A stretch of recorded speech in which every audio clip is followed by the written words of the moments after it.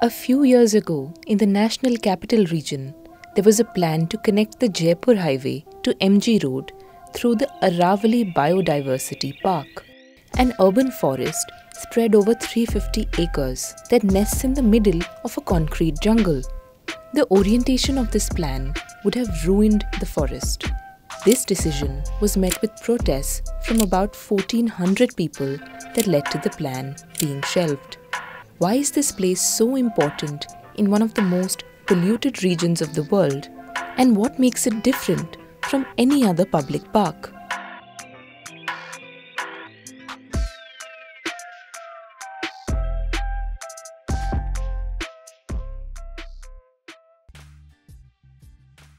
So my name is Vijay Dhasmana.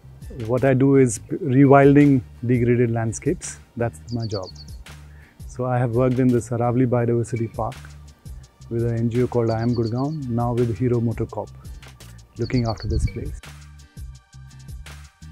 We involved people of the city. So all plantation was with the school children, with the corporates who were funding us. Their employees used to come and plant. And everybody who lives in this city has some kind of an attachment because they have come and planted at the Aravalli Biodiversity. What we have tried to do here is to create biodiversity of the Aravallis. Whereas in a Lodi garden or a Jahapana park or any other park, that is not the effort. Effort is to put in plants, and most of the times in the gardens we are looking at plants as features. This tree looks very beautiful in flowering, could expand, and therefore we put that plant. Here in a biodiversity park or in a forest ecology, we put in plant because they are in part of an ecosystem. They create a habitat, and that's why this is different from a normal park. Aravalli Biodiversity Park was a mined landscape until about a decade ago, where quartzite, quartzitic sand, and mica was extracted. Stone crushers would churn out grits for developmental work like roadways or building material. In 2004, the Supreme Court banned any mining and stone crushing next to the boundary of Delhi in Gurgaon. When the Municipal Corporation of Gurgaon came into existence in 2009, citizens' initiatives like IAmGurgaon and Atal Kapoor, an architect, pushed the government to convert it into a public park. This is a 380 acres of land which had a huge amount of encroachments. So people literally were living into the forest.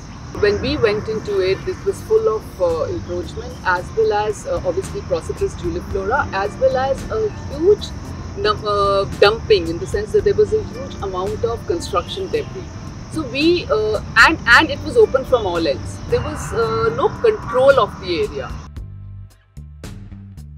Cities are very sanitized spaces. So we want, city to welcome the wilderness. So we said, why don't we rethink the vision of this place? Or we are bringing the forests of Aravalli back into the city.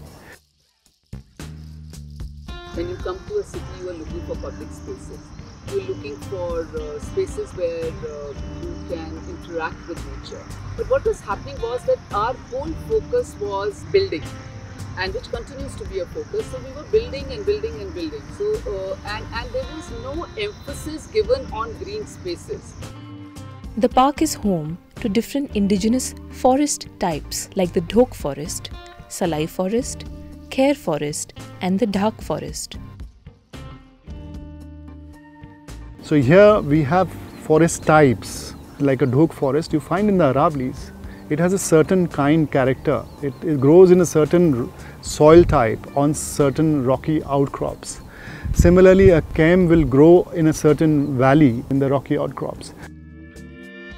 The forests that I had seen in the similar terrain, like Mangarbani forest, the Jeer forest, the Sariska that's available to common people, and the, up to Jhalana, the different kinds of forests that you find, we had kind of picked up elements of those forests. And what we realized in those forests, there would be a Dhok forest, but the valleys will be different. Folds of the mountains will be different. It creates a self-sustaining ecosystem. wildlife will be dependent on it. These were important factors to consider to make the park into a self-sustaining ecosystem. The ecosystem rejuvenates itself.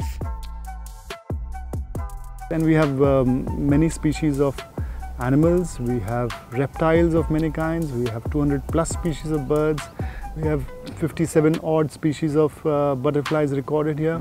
We have 8 species of amphibians in this particular dry with no perennial water body. That tells you that the water is clean. How much ever you may create a self-sustaining system, it needs to be managed. So let me tell you, like the Prosopis juliflora, the Velaythi Iyer, which is a very invasive plant, is brought in by nilgai every day.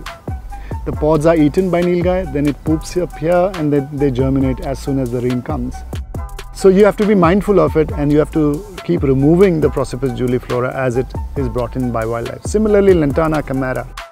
It's a very invasive plant, a shrub. So birds will bring in Lantana and then poop here and that it will spread. So similarly, there are many herbaceous invasive species that you have to keep removing. So the park needs to be managed.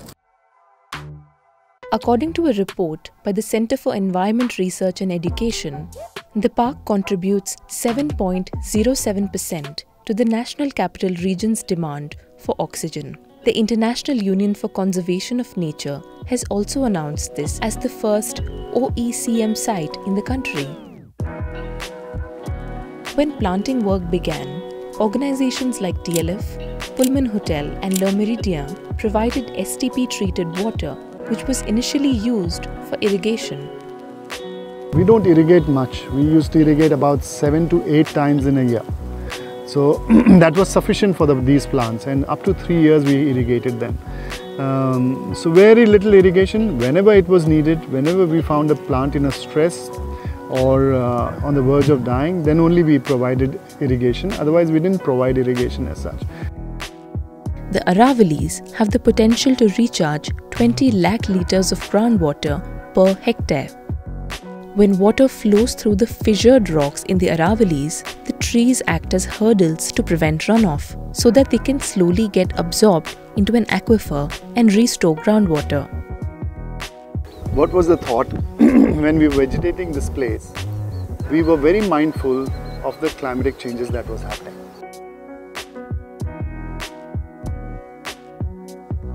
Best choice is that the forests that are still resilient in the Aravallis, next door, 10 kilometers from here, that's the best bet that you can put on a landscape.